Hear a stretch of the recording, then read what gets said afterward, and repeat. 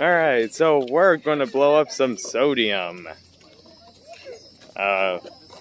We've got our awesome chemistry teacher right over here. And let's get started. Okay, now here's the thing.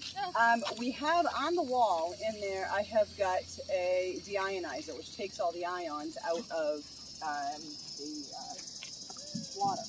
Now, Florida water, obviously, as you know, is lovely. So, unfortunately, when you put this in, this is called phenolphthalein, and what phenolphthalein does is it ends up changing with a base in there. So it should be, if I put it in now, the water here should be clear when I put this in. When I put it through the deionizer, it ends up being fine. It doesn't show anything, but with our water here in Florida, I'm not going to move it around much. Okay. You see how it's a little bit tinged? It's purple. And it's not supposed to be because the water here is not supposed to be that way. Okay, so.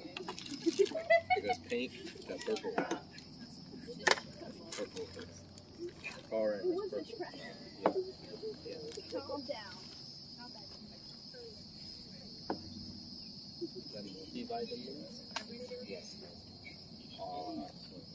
I actually would if I could. I mean, it probably wouldn't kill me. It's just extra nutrients. It's extra good. Because it's expensive because of how good it is. Because it's probably harmful to your skin. Daniel. Okay, so. Because my skin's not. Okay, so if you take a look at the sodium, it ends up being where it's relatively, it's a soft metal, and it's covered in oil right now because it was in the oil, so it's covered in oil, and it just kind of looks like a hard little blob, easy to cut. If any of y'all have ever cut brains, please, hopefully you haven't, but if you have, or really hard tofu, okay, like the firm tofu will be like this, okay? So what I need you guys to do is step like way back behind that line back there, please. Yeah, because this will fly, okay? I'm gonna record it, man. It's a bomb.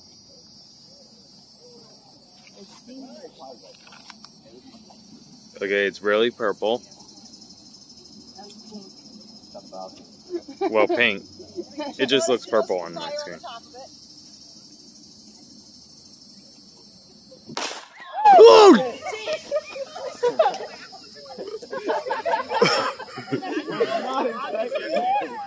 That was quite unexpected. Oh shit, I forgot to video it. I got it. I got it.